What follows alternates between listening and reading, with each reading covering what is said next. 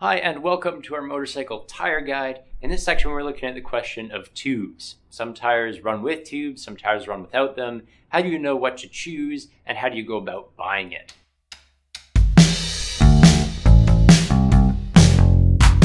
So right off the bat, there's just a couple codes you need to know. TT indicates a tube type tire, and TL indicates a tubeless tire, a tire that's not meant to be used with an inner tube.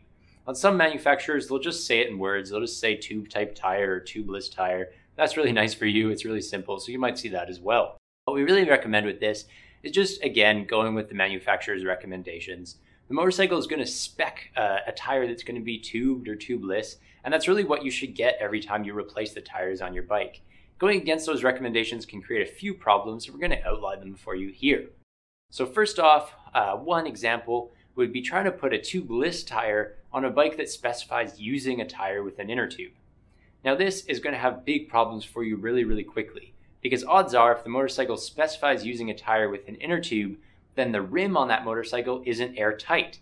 And that's often the case with spoked wheels. So if you have spoked wheels, everywhere that spoke meets the outside of the rim, that's not going to be an airtight seal. So if you try putting a tubeless tire on there and filling it up, it's just going to leak like a sieve through the rim, and you're going to be having to refill it, every 15 minutes. So that's really not a fun decision to make. You might as well just get a tube type tire and not worry about it.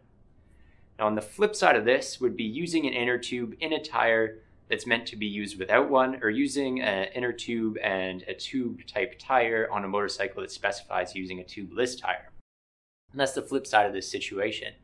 And both of these situations really can work in a pinch. If you're stuck in the middle of the goby and your tire goes flat and you can throw an inner tube in it to inflate it up, that'll get you out of the goby. It's probably a good idea. And in fact, it may even last you the length of the tread life on that tire. You may never have a problem with it.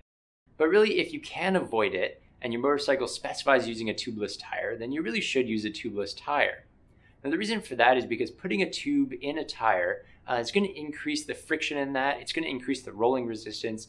And of course, that creates more extreme heat cycles. And that, again, is going to shorten the lifespan of your tire. So it's really not worth doing if you can avoid it. If the motorcycle specifies, hey, use a tubeless tire, you might as well just go ahead and use a tubeless tire, because that's really going to be the best option for you. If you are running a tube tire, there's a couple of things you're going to have to buy with it. The first one, of course, is the inner tube. Now, there's three things you need to know about this. There's going to be the valve stem type, there's going to be the rim diameter, and there's going to be the tire width. You're going to need to know all these things to buy the right inner tube for that tire. The other thing you're going to have to buy with it is the rim tape.